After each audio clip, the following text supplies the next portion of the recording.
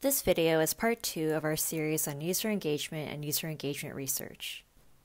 In our last video, we defined user engagement and described user engagement research methods. This video will highlight user engagement research that explores individual differences and domain knowledge. First, individual differences. Last time, we talked about individual characteristics, which can be a person's familiarity with a certain platform. Individual differences, however, are rooted in psychology and include the demographic, cognitive, psychomotor, such as hand-eye coordination, and interpersonal characteristics that differentiate and unify people.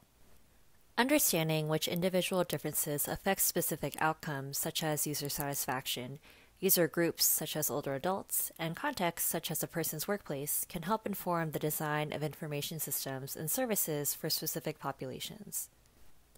In this study, O'Brien, Dickinson, and Askin reviewed scholarship on individual differences. They retrieved over 2,100 articles and applied scoping methodology to narrow them down. Ultimately, they analyzed 223 articles in more depth. From these papers, the authors analyzed the types of individual differences that were studied, publication volume over time, measures and measuring instruments, samples, and study outcomes. The researchers found that while there's robust scholarship on individual differences, it's unclear if general conclusions can be made from this body of research. This is because most subjects were university-aged, the measuring instruments may not be reliable, and the definition of specific individual differences may vary. Next, we'll explore domain knowledge. Domain knowledge is having expertise on a specific topic or activity.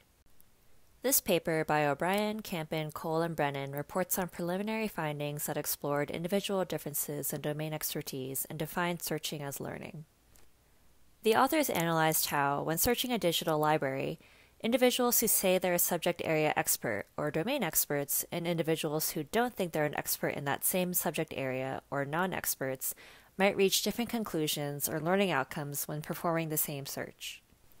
The researchers defined the concept searching as learning, which is driven by finding an answer as well as the searcher's experience in discovering, analyzing, and evaluating the information from a wide-ranging search. The researchers are trying to understand how individual differences affect learning processes and outcomes and can support the design of innovative search tools. Furthermore, the researchers thought that domain expertise would influence successful searches. During the study, domain experts and non-experts searched a digital library. Their search tasks involved 3 different types of information searches.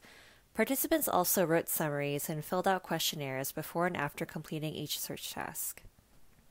The search tasks that the participants performed were designed to provoke different cognitive processes and behaviors. The tasks were factual, such as researching tools that were used to find gold, exploratory, such as exploring gold mining techniques, and interpretive, such as investigating how the gold rush impacted the formation of British Columbia. While domain experts wrote better summaries before doing their search tasks, non-experts wrote summaries that were as good as the domain experts after they did their search. Therefore, there were no significant differences in the learning outcomes between the 2 groups. Our next video will continue exploring specific aspects of user engagement research, including task determinability and interest, task complexity, and search behavior. We hope you join us, and thanks for watching.